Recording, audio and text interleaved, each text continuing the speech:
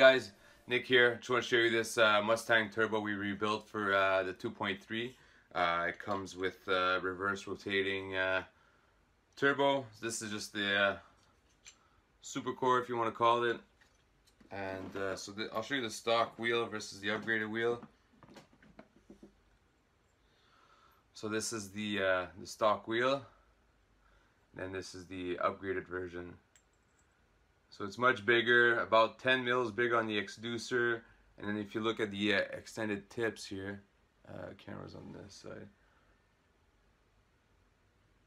So you can see extended tips is this piece, how it extends, see how it extends wider? So this is the base, and then it extends out just to get more surface area, and so you can see like this too. So yeah, got nice tall tips. So this should flow about, I'm gonna guesstimate about a 35 wheel more. So just for compressor wheel upgrade, it's a pretty good upgrade. 35 wheel and then a longer power band and a bigger punch. So yeah, to show you comparison again. So we swap these out. We machine the housings. We could put a bigger wheel in there, but I think this is the biggest wheel that turbine can support. This is a nice design turbine, so I don't feel like we should have to clip these. It's a new design, nice wide open. We will eventually port these two. Just waiting for a gasket to come in. And then we'll match the gasket to get some more flow and some better spool going on in there. So yeah, if ever you guys have a Mustang turbo that needs a rebuild and or just more power, just want a little more pep on stock fuel system, you don't plan on changing too much, this is the way to go. We just upgrade the compressor wheel, we machine the housings, and it's a drop-in.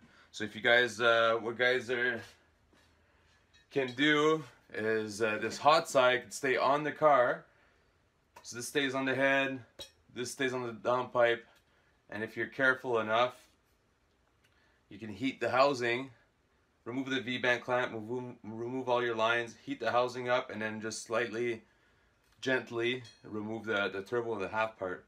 And then you can send that to us, and this will save you some time, work, and less chance of stripped threads or broken bolts. That's only if you're up to the task. If you're kind of rough with things, and just take it out in the hole, because we're going to reuse the turbine wheel, so you can't have it damaged, or else we're going to charge you to replace it with the new one.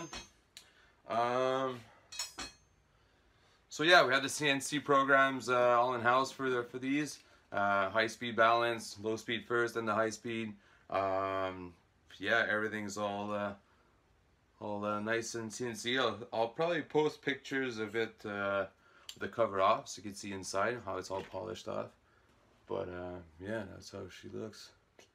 Alright, so send us an email or give us a call, or if you just want to send it in, send the turbo in, go on our webpage, shipping instructions, and then you gotta fill out the repair request form, fill it out with your info, put it in the box, and just send it in. Alright, okay, thanks.